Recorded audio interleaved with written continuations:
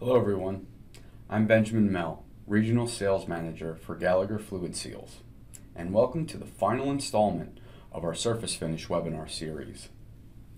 In this segment, we will be discussing surface finish recommendations for both static and dynamic applications that include O-rings, cut flange gaskets, oil seals, and PTFE seals.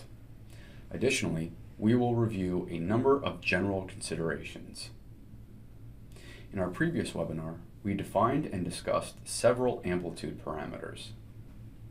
We will now apply these parameters in our recommendations that follow. We will start with O-rings. In static applications, mating surfaces should have a 32 microinch RMS value for liquids and a 16 microinch RMS value for gases and vacuum.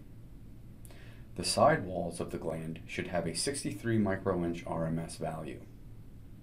A dynamic mating surface should have a 16 microinch RMS value.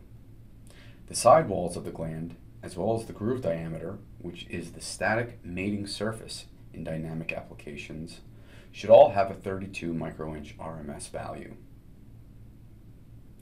In dynamic applications, a microscopic orange peel type of surface is optimal and can be described as containing smooth, rounded features for the O-ring to slide over, and small craters to act as lubricant reservoirs. This preferred surface could be accomplished by shot peening the hardware with metal or glass beads. An even better surface can be attained by electropolishing. The next product category is cut flange gaskets. The recommended range of RA values is 125 to 250 microinches. Adequate surface friction is necessary to prevent gasket failures, which include excessive creep, excessive extrusion, and blowout. Polished and finely finished flange surfaces are undesirable. The flange surface should be serrated with a concentric or spiral finish. If serrations are not an option, the next best option is a finishing method that produces multi-directional lay. Also, avoid manufacturing processes that produce lines across the flange face, which will yield direct leak paths like those produced by linear surface grinding.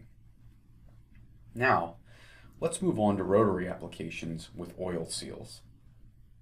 The ideal surface for elastomeric shaft seals is a plunge ground finish of 8 to 16 microinch RA with a cutoff of 0.25 millimeters and a lead angle of less than 0.05 degrees. Two additional parameters to control and monitor would be an RZ range of 65 to 115 microinch and an RP range of 20 to 50 microinch. Rounding out our surface finish recommendations are PTFE seals.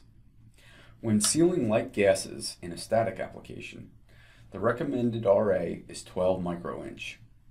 When sealing light gases in a dynamic application, the maximum recommended RA is 6 microinch. When sealing low viscosity fluids in a static application, the maximum recommended RA is 16 microinch. When sealing low viscosity fluids in a dynamic application, the maximum recommended RA is 8 microinch. When sealing medium to high viscosity fluids in a static application, the maximum recommended RA is 32 microinch. When sealing medium to high viscosity fluids in a dynamic application, the maximum recommended RA is 12 microinch. If a general range had to be specified for a dynamic application, the RA recommendation is between 4 and 8 microinch. For improved seal performance and characterization of the surface finish, parameters RZ and RP should be specified and monitored along with RA. The RZ recommendation is 40 microinch maximum and the RP recommendation is 24 microinch maximum. Shown in the below graph is the effect of surface finish based on RA value for wear rate, leakage rate, and seal friction. As illustrated, all three curves level off between 4 to 8 microinch RA. When designing and specifying mating surface parameters for dynamic applications, a smoother surface finish is preferred with respect to overall seal performance. In the final section of this webinar, we will review some general surface finish consideration. For starters, surface finish is directly related to application and seal performance. Improving and controlling the ideal surface finish will usually increase manufacturing costs, which often presents itself as a trade-off between the cost of manufacturing the hardware and application performance. To obtain the best seal performance, avoid finishing methods which promote the formation of leak paths in the application. For example, avoid strong axial lay in a reciprocating application or a spiral pattern on the shaft in a rotary application. One roughness parameter alone does not give an adequate description of a sealing surface, since it does not provide a complete representation of the surface profile. A comprehensive definition of surface finish for sealing application involves at least two parameters, and in some cases, the ratio or relationship of one parameter to another. A surface finish with a high concentration and magnitude of peaks will result in excessive seal wear. Surface peaks should be removed to diminish seal wear with a polishing process.